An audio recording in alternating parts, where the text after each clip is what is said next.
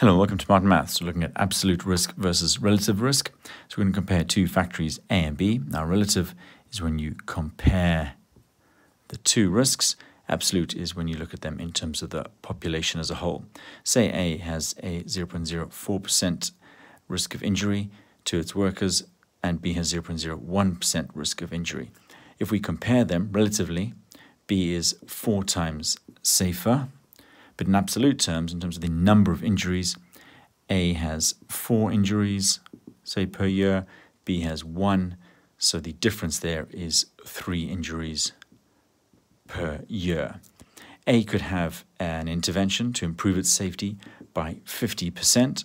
So halving that, it would have 0.02%, in which case it's now only double the risk. So B is comparatively 2 times safer.